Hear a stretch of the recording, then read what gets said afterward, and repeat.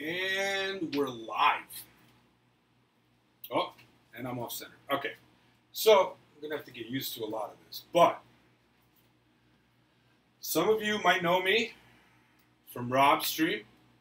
My name's Dennis. And today I'm going to be starting a new stream. Well, that's it. That's all of it. Okay, so I've had this idea for a while. I've really wanted to get into streaming, but I'm pretty terrible at video games, pretty terrible at most things. So what I'm not bad at is teaching. And what I decided to do is jump in here and try to teach. So I recently got hired by Queens College to teach economics, and I loved it. Absolutely loved it. So I decided, why not take that to Twitch, right? So a little bit of background about myself. I work in real estate. I have started 3 businesses, right? I have entrepreneurship. That's not how you spell it at all, but that's how we're spelling it here. And besides that, I've worked in consumer product goods. I've run a small company. I've run a rather large company with close to $1 million in sales a year. And I have a real passion for teaching. So those are my credentials. My goal is to be able to teach full-time, whether that's on Twitch, at a university, or whatever it is. Kind of my next step is to go ahead and become a full-time professor. So from there, I'd like to talk about the goals of this stream. So the reason, the reason I've decided to go into streaming my lessons rather than like most people do, I think, and you know, just record the lecture and put it on YouTube, is because of the interaction and questions, right? So I think one of the biggest things that a professor does is they're able to answer questions as they come up in a lecture. Now, I haven't quite figured out the technology for doing that on Twitch. I mean, obviously you guys have Twitch chat, but I will be completely honest with you, I am totally blind. So until I can get it up on my TV, I'm going to be stepping in close to kind of read the chat and see what's going on. But this is the big selling point for streaming on Twitch in terms of lessons, is that anything I cover is going to have gaps, right? People are going to have different gaps in knowledge. So being able to cover something and immediately answer questions, immediately cover everything else, and even if I do it at the end, it allows for a more full experience. Now, having said that, I will be posting these on YouTube just because I feel like people might miss something or might want to see it again. So that's why we're on Twitch. Now, in the long run, I'd like to be doing this several times a day with different classes. I think there's plenty of topics to cover. So my specialty is in business, particularly in risk and financial modeling. Now, in order to get there, there's actually quite a bit of material to cover.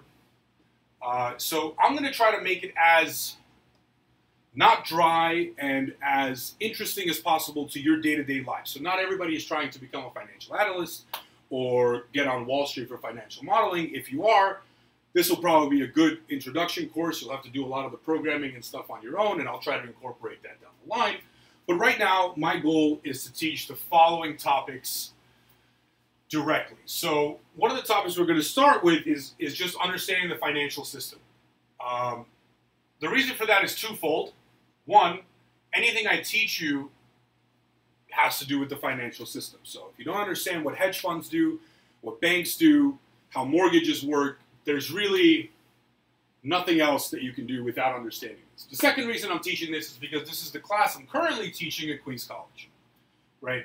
So that saves me a little bit of time in terms of writing my lesson plans, and it allows me to practice both on stream and in the class so that you're getting kind of the best material possible. Okay, so I'm uploading to YouTube. What haven't I covered? Okay, what are we gonna look at? So financial system will be the first kind of major topic, and we'll talk about money, we'll talk about interest rates, we'll talk about different institutions, what they do, where they go, and so on and so forth. We'll also cover personal finance, because that's extremely important to every single person, right? regardless of whether or not you were born into the richest family in America, or if you're just starting out and you're pulling together paycheck to paycheck, personal finance is going to empower you to make good decisions, understand different pitfalls that other people have fallen for that you can avoid, that'll help preserve your money and help preserve your time, hopefully, right? So if you're not wasting the money that you're earning, you're able to preserve your time. Now, a lot of people, and I'll cover this in the class, but a lot of people are generally interested in income independence, right? And this is where, for a minimal amount of work, and sometimes no work, you're able to live off of the income that you receive. So you have a certain amount of money in the bank, and you get interest off of that money and so on and so forth, and we'll discuss different investments and things that you can do in order to acquire that. Other topics I'll cover are entrepreneurship. See, now that I have my notebook, I can spell it right. Right? I think a lot of people are interested in starting their own ventures, and that includes not only, you know, the next Google or software company. That includes small businesses, whether you're trying to open a store or you know, open a store or start a little clothing line or whatever it is that you're after. And it includes solo ventures. So solo ventures are going to be a great opportunity. I mean, if you wanted to start streaming on Twitch, if you wanted to go out and become a real estate agent or a salesperson, regardless of what you're doing as a solo venture, you're going to learn things in that class that will allow you to both progress in your career and decide how it is you want to contribute to the world in a way that allows you to have a lifestyle that you enjoy. So that's what we'll cover. I've got a couple more topics I'm going to just go through quickly so that you guys understand that you know, this is kind of a very long-term project. So importantly, for the time being, I'm not going to go back on topics, right? I think there's so much to cover in so much detail. So for the time being, we'll be doing these lectures pretty regularly. I don't have a schedule yet, okay? So no schedule yet because this is my first stream and I haven't figured it out. But I am working to commit daily. So I'm going to be streaming daily for about an hour, sometimes half an hour, sometimes an hour and a half, depending on the material that we're covering. There's obviously no homework. I don't plan on giving homework. I don't know that anybody wants homework. But I will try to provide, and I haven't figured out the technology for this yet, but I will try to provide materials for you guys to work with. So when I'm discussing something, I only have one whiteboard and so much time. If you'd like to go and look on your own, I'll provide you with the textbooks I'm using as background. I'll provide you with any handouts and paperwork that I'm using. And if you guys have any ideas for a good way to do that, I've only thought of Google Drive, but if there's a better way, there's a better way. One of the things I'd like to figure out for the class is how we're going to be covering,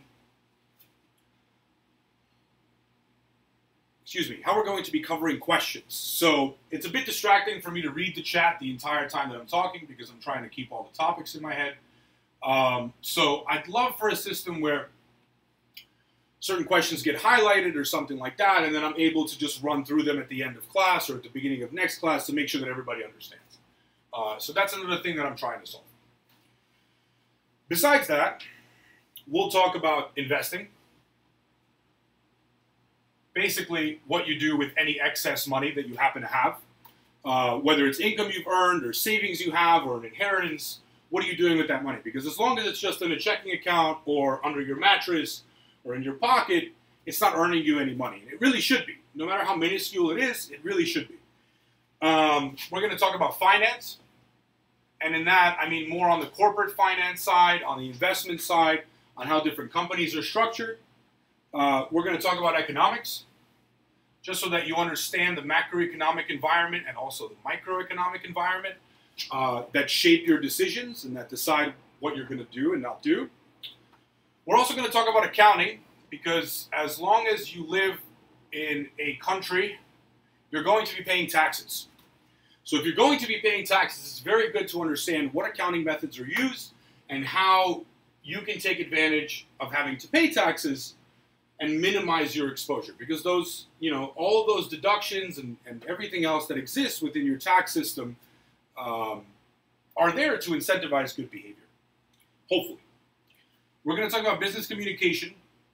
This includes stuff like resume writing, professional communication in the workplace, and everything else. We're not going to spend an awful lot of time on this, but I would like to spend a little bit of time because I think a lot of people are going out into the corporate environment. They're finding jobs. They're looking to communicate, and I hope that this class, you know, when we do business communication, I hope that it helps quell some anxiety about entering the workplace, right? Because starting somewhere new is always trouble. We're going to talk about economic history. This is a topic I'm particularly excited about, and probably the one that's going to take the longest to research. So we'll likely be doing this, you know, on a bi-weekly basis when we start, and running along one of these smaller classes in between. But economic history is extremely important, right? I mean, I think economic decisions decide a lot of our historical events, and they provide a very good context for what happened in the world. So that's something very interesting and something I look forward to doing. We'll cover current events rather sporadically, mostly if you guys are interested in a particular event or want to look at analyzing it, or if I find something that's extremely interesting or very relevant to what we're doing. And then finally, we'll cover stuff like statistics and econometrics, and any of the math that's required for finance. So these are not going to be separate classes. I personally believe this is a total waste of time to do as a separate class unless you're a statistics major or an econometrics major. What we're going to do is we're going to learn it in parallel with these other topics as you need to use them, right? So when we discuss things like time value of money, you'll probably need to use statistics. When we discuss financial modeling and economics, you'll probably need to use econometrics. And then that's when we'll cover it, and that's when we'll go over it. And then finally, I'm going to leave myself open to suggestions. Now, obviously, I don't know anything about art. I don't know anything about you know, music. So I can't teach you guys stuff I don't know. But within the realm of business, I've accumulated not only a lot of experience, but a lot of knowledge, right? So within that realm, I'm open to suggestions, right? So whether it's a particular question in your situation or just something that you'd like to learn, I encourage you to ask that question and get it on the board and kind of work through it because, one, other people are going to have that question, and two, it'll provide a good case study to apply what we're learning. So that's that. Obviously, over time, I'll be investing in making the stream better. I want to get a bigger whiteboard out to here, hopefully. You know, I want to reorganize the chat and how the screen looks and all of that. So, you know, bear with me for the time being. We are streaming off of Wi-Fi on a MacBook Air, so it can only get better from here. Is the basic idea. So that's basically my plan for this stream, and hopefully this is something you guys are interested in. So going on from there, I'm going to take just a second to take a look at the chat quickly. Sorry, how is everybody doing? Yes, it is Dennis the Professor on YouTube, and it is Dennis, the famous Russian-American New Yorker. All right, so it looks like everything's been asked. So, yeah, running an Ethernet cable might be a stream enhancement number one. Yeah, I completely agree. You guys should send an email to Apple and tell them to put an Ethernet port into their MacBook Airs because they haven't. So, you know, if we could all email Apple, maybe they'll do it, but probably not because they like to be pretentious about what they do. So, as a quick sample, just of a lesson, and you know, I want to keep the time constraint today to about half an hour. So you've got about 15 minutes left. But this is a lesson I just did on Thursday. So the basic topic is, what is money? Right? And this is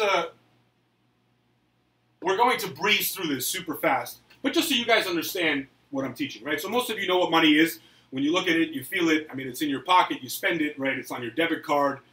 You've got it in Bitcoins. However it is that you process money, you basically know the answer to this question. So when economists think about it, they actually think about the money supply, right? So they're not concerned with wealth, right? They're not concerned with, oh, that guy's really rich, right? That's not it. or that guy makes a lot of money.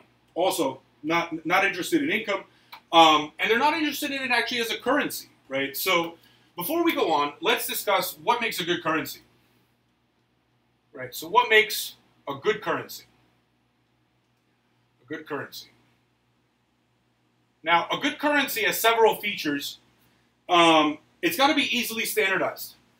That's important, right? So if all of your coins had no marking on them and looked identical but weighed slightly different amounts, you would never be able to use that money because it just wouldn't make any sense, right? So it's got to be easily standardized.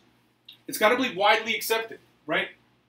I mean, I'd be pretty worried if I went to the pizza shop and gave them some dollars and they said, no, you know what, we don't take dollars anymore. We're not into that because I get paid in dollars, right? So why would I get paid in something that I can't even buy pizza in, right? So it's got to be widely accepted. The third one is it's got to be easily divisible, right? Easily divisible. So, the base 10 system kind of figures that out. But it's nice that we have pennies because you're able to charge. Think about it this way. What if we started at $100 bills, right? There was nothing less than $100 bills. And I'll be using American currency. I know some of you might be from Europe and other countries, other continents. But I'll be using American currency because that's what I use every day. So it's got to be easily divisible. So if you've got a $100 bill, you can only go to the store and buy like 200 oranges. That's the only thing that you can afford to buy with a $100 bill. Now, nobody needs 200 oranges. So if it's not easily divisible, then your goods aren't easily divisible, right? You want to be able to go to the store and buy a single orange, right? Or a single thing of orange juice. If you had to buy a truckload of orange juice every time you went to the store, well, I actually don't know what would happen then, but the reality is it wouldn't be a very good world because we'd be spending infinite amount of money on refrigerators, right? So besides being easily divisible, it needs to be easy to carry. Okay, this is one that easy to carry. This is one that I didn't really think about before I went over this topic in the book, but if the currency isn't easy to carry, you're going to have some major issues. I mean, first off, it's just difficult, right? If you can't put it in your pocket, if you've got to like carry around a wheelbarrow full of clay tablets to go grocery shopping, it's not going to make transactions very fluid, right? And this is why electronic payments became such a big thing so quickly, right? In terms of even the initial debit cards and credit cards, and why even from cash we transitioned to checks. So it must not deteriorate quickly, right? Must not deteriorate. So, if your money started rotting after a week of just sitting out in a humid environment, that's not really good, right? Because then you'd be losing money. So it must not deteriorate. And finally, it must be difficult to counterfeit.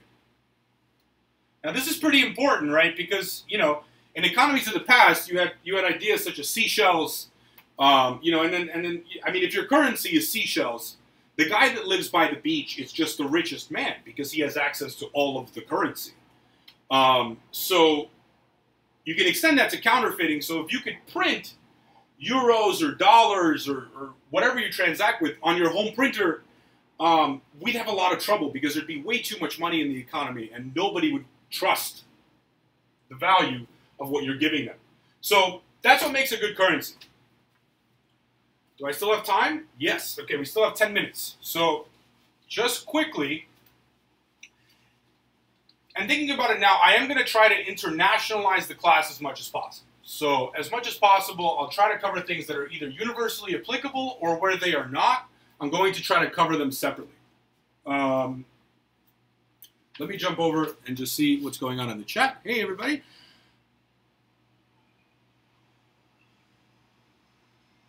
Okay, looks like the chat's fine without me. Perfect. All right, so money also behaves as a store of value, okay? So this is actually really important. When you go to work and you put in a certain amount of hours, you've created value for your company. Well, hopefully you have, or maybe you've just created value for Reddit advertising if you're just sitting on Reddit or on YouTube all day or on Twitch. But the reality is you're getting paid to create value.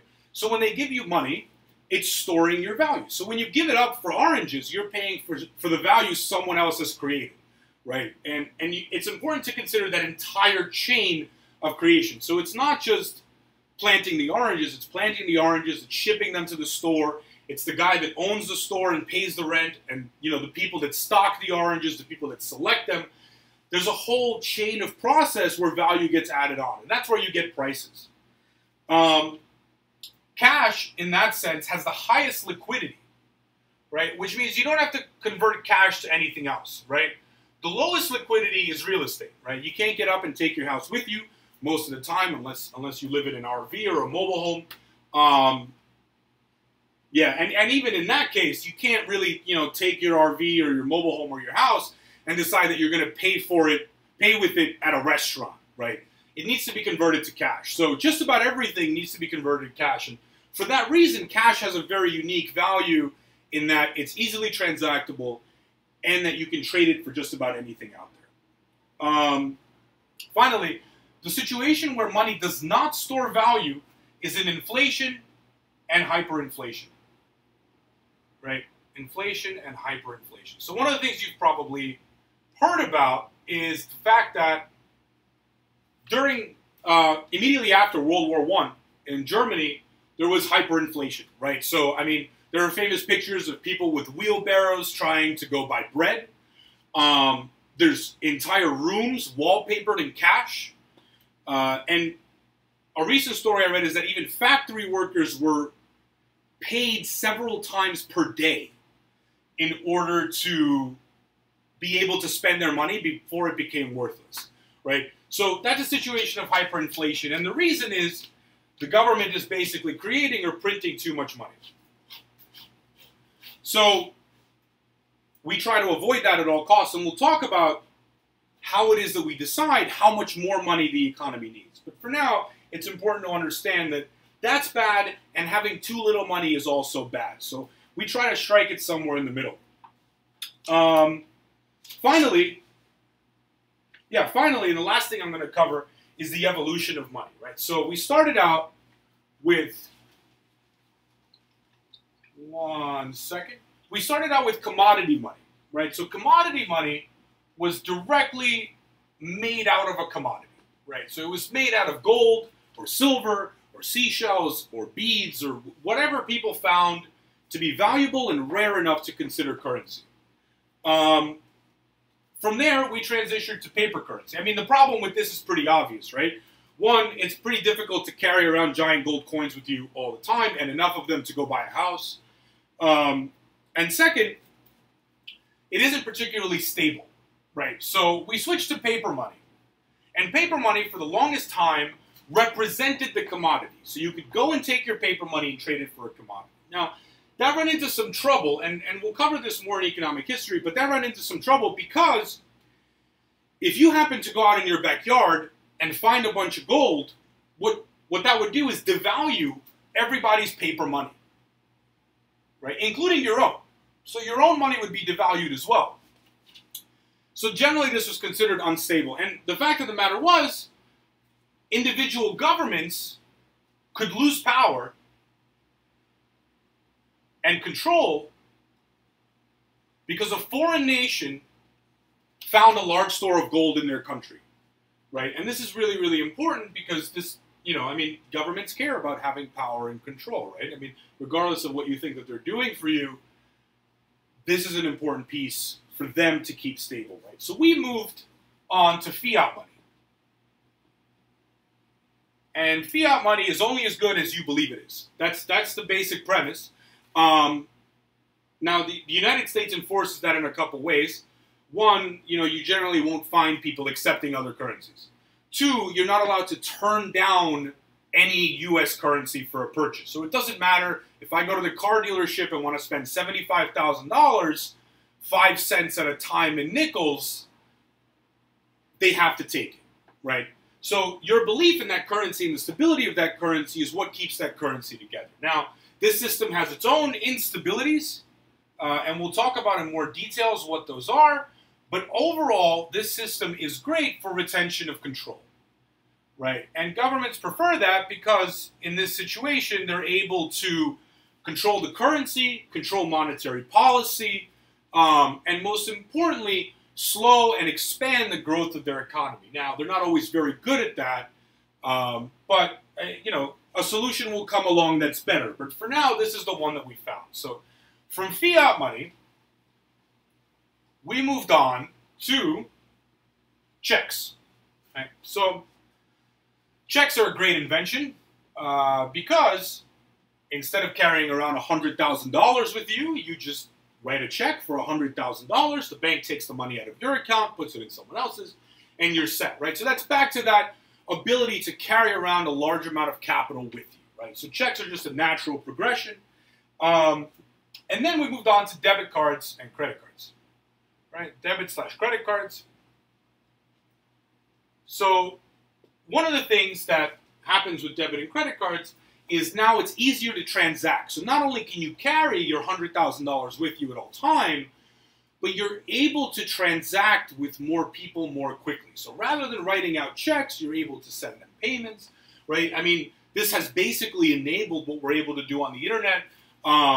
Because, I mean, if you had to mail a check to Amazon every time you wanted to buy something, there's no way you'd get 2-day shipping. Because, I mean, just sending the check would take a couple of days, right? Besides you writing it, it flying out and getting there, them cashing it, putting it in the bank, would take a very long time. So debit and credit cards really accelerated the rate at which we can spend and transact, right? And we're going to talk about why that's important in a different lesson, but essentially, you should think about the economy like a set of veins and arteries, right? So kind of like your nervous system. Now, I by no means understand biology, but I find that this is kind of the best metaphor, right? And financial institutions are like the heart, right? They're the ones pumping the blood through, right? They're, we'll talk about the analogy for lungs and which financial institutions represent different organs, but the reality is you want everything to keep moving, right? Because if it's not moving, you're going to have very serious problems in your economy, right? So debit cards and credit cards really enable this. Debt is another thing that enables this very well because capital isn't just sitting. And it's the reason that you can get interest for your money. So if you put money into an investment, one of the reasons that the company is willing to pay you interest is because they're able to invest it somewhere else, right? So the most important thing to understand here is that the allocation of capital is the goal of financial institutions, right? And it's considered to be the most efficient allocation of capital. Now, as we'll learn, efficient doesn't really mean best, right? I mean, if you think about it from just a simple perspective, right, having Kraft Heinz build another factory to manufacture more ketchup doesn't really help the homeless problem and all the other problems that we deal with in this country, right? So it's the most efficient in terms of generating a return, generating financial return, right? Now, there have been institutions more recently that are set up to generate social return. And social return is very important. And for the longest time, social return was the sole purpose of government investment, right? So, I mean, a company has no use to build a bridge unless they can make profit off of the bridge. And realistically, bridges aren't particularly profitable because all they do is get worse, right? So once you've built the bridge, it's great. And then all you have to do is keep maintaining it and keep charging people, right? So we don't want a bunch of different people building 7 bridges across the same river. So that's delegated to government, and that's considered a social return. I mean, one of the reasons New York is so powerful is because of our public transportation, right? So people are able to commute from all over the city into Manhattan to work, and from Manhattan to all over the city and even neighboring states within an hour or two at a fraction of the cost and time that it would take to drive or use any other mode of transportation. So the social return and financial return are 2 separate things, and financial institutions are not interested in social return at all, right? That's just the reality that we have to look at, and maybe that will change in the future, but right now, this is the context that we're going to be evaluating investments from, right? Now, if you can get both, that's a huge win-win, right? And so what happens a lot of time, right, and this is maybe in the realm of GoFundMe campaigns and stuff like that is there are companies that are after social return and financial return at the same time, and they tend to try to find public funding, which is similar to what governments do. Because in general, banks are not particularly interested in creating a social return because they just don't have the investment system, right? They just don't have the incentive structure, to go and do that. So that's where we're at. And then finally, a more recent emergence is cryptocurrency, right? So cryptocurrency is pretty interesting. In particular, we'll talk about Bitcoin. Now, I by no means am an expert on Bitcoin. I'm not. But from the context of this lesson, there's two things that are very important, right? One, Bitcoin is not widely accepted. Not widely accepted, right? It is in certain social circles. It is for, particular illegal goods or whatever you're trying to buy. But the reality is you can't pay your rent, live all day, eat your food, go to the supermarket all on Bitcoin, right? When you can, that'll solve a problem of having a big currency. And that's one of the reasons Bitcoin investors were pushing so hard to have it accepted. Right. Now, the reason people don't accept it is because of the price volatility that's happened. And if you've paid attention over the last year, right, Bitcoin was up to some ridiculous amount of money where people were selling kidneys and mortgaging their homes and, doing whatever just to buy more Bitcoin.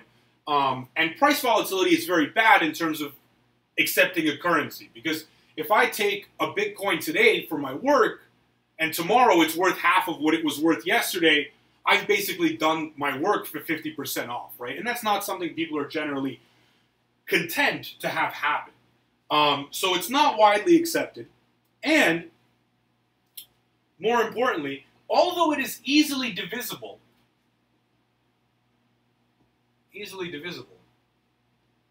right? So you can go to 1/1,000,000th of a Bitcoin and 1/1,000,000,000th of a Bitcoin and keep splitting it up.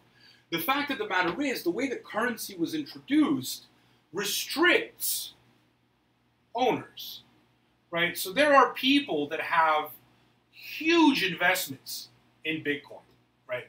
Huge investments. And so when you have a single person or a single bank or a single investment firm owning 10% of a current currency, and there's a cap, right? So there's a cap to how many Bitcoins are produced, right?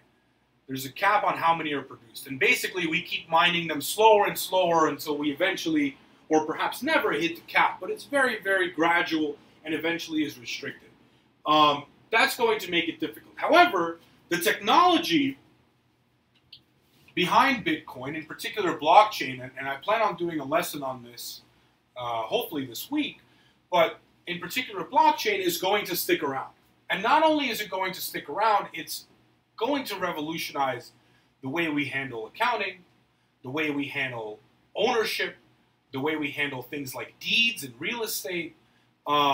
It's going to be absolutely revolutionary. And eventually, we will have a spiritual successor to Bitcoin.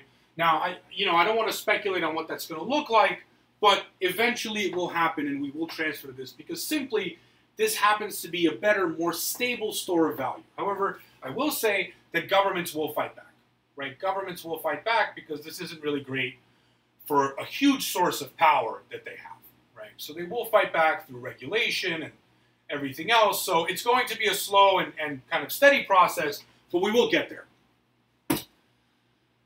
And that's it. Well, actually, one more thing, and then I'll read the chat, and then I'll sign off for the day. But the last thing, and I skipped over this, but it's an interesting little fact, right? So what's often brought up is if we didn't have currency, we'd have a barter economy, okay? So basically, right, I'm a professor, but I'm also hungry, right? I also would like some food. So I would have to find a bunch of farmers in a barter economy to go and listen to my lecture because they're the ones that can provide me with food. Now, the reality is I'm not going to find many farmers that also want to be very well versed in economics, right? I'm just not. There's plenty of them out there, but I'm just not going to find them all in my local region, right? So the barter economy would leave me starving, and eventually I would also become a farmer, right? So one of the things it doesn't allow for is complexity, right? Complexity of transactions. Now, the reality is we've seen barter economies evolve, but most of the examples are actually quite recent, right? So when currencies become particularly unstable, it just makes more sense to trade oranges for apples, for milk, for chickens, because complexity falls away as well, right? Destabilized currency doesn't really allow for things like higher institutions of learning to exist and other such things. So that's happened recently. Oh, hold on one second. This is New York. So from there, what's actually happened in the past, and this is often referred to as the economy of primitive people, but what's actually happened is the gift and sharing economy, right? Gift and sharing economy. And this just makes more sense, right? So rather than barter, I mean, if you're in a tribe of, 50 people and you happen to go and get some food, if you share your food, next time the food will be shared with you. And there's plenty of examples of that actually happening. And that's a little preview of kind of where we'll start for economic history and the development of currency and how it's toppled kings and kingdoms and made people extremely wealthy and extremely powerful. So the thing to remember is a barter economy is often used as an example, but it's not really all the way there. So before I sign off and before I go and read the chat for one last time, I'm going to say the following. So I'm doing this, one, because I love teaching. I absolutely love teaching. It's something I completely did not expect. I always had a hint of it inside of me that maybe I would like this. But once I got that job as a professor, I've absolutely loved it. So, and I'd like to do it as much as possible because I want to get better, right? So one of the things I'm always going to be asking and always going to be looking for is feedback. And that doesn't just mean stream quality. It means the quality of my teaching, the quality of my speech, anything that you believe would make this better. And finally, and this is something I'd like to share with you guys, but my purpose as I see it in my lifetime is to make education accessible to everyone. Education accessibility, right? And that means globally, right? So I'd like to share a little anecdote, but sometime before public education, most education happened in churches and other religious institutions, right? And when public education was first proposed, people said, well, it's ridiculous. These poor people can't ever learn to read and write, right? It's just impossible, right? And the thing is, people really believe that. And if I asked you the question, can everyone become a rocket scientist or a financial engineer, you would probably say, well, maybe it's not for everyone. And that's bullshit. That's complete bullshit. Anyone can learn, anyone can do anything, and I think the most important thing holding them back is accessibility. So I'm going to do everything within my power, not only to scale this stream up and these lessons up and all the tools, but to try to make everything as accessible, as reachable as possible, and hopefully within my lifetime on a global level, because I believe that this will make the biggest difference in our species and who we are as humanity, because I think that people collaborating on a level where everyone is not even on the same playing field, but has access to the same kind of learning and the same kind of institutions and the same kind of freedoms in terms of what they know, is going to change the dynamic of our conversations drastically. And it hasn't happened yet, but I happen to be born and exist in a time where the technology is already becoming accessible, right? All that's necessary is the legwork to get it out there and get it done. So that's the reason I'm working on this. And, I'm Dennis the Professor on YouTube and Twitch, and I'd like to thank Alpaca Patrol, who's a good friend of mine and a constant inspiration and just a huge help in getting all of this started and running. And I'd like to thank all of you guys for being here today. I really appreciate it. And stay tuned for tomorrow. Tomorrow I'll be back with another lesson. I'll put something together, and thank you. So let me jump into the chat. Thank you, Mr. Professor Man. Yep, that's right. All right, awesome. Thank you very much, guys. Thank you. No, Rob deserves to have his ego inflated on this one. He really has been a huge support. Basically my whole life. That's why we're best friends. So, yeah. I'm going to say thank you to you guys. And yeah, I'll see you guys tomorrow for another lesson. So yeah, like Bubblegum Viking said there, follow, and I'll try to set up Twitter and all that other stuff, but right now I really want to do this. Oh, so if you guys, I don't have Twitter yet. Once I do, I'll get it up there, and I'm thinking about Discord and all that other stuff. But let me know if you guys have any questions too. So I'm gonna switch to where you can't see my face, because I feel like me just standing in the camera like this probably isn't great. But if you guys have any questions, I'll be here for about another 4 or 5 minutes, and I'd be happy to go over them. Thank you again.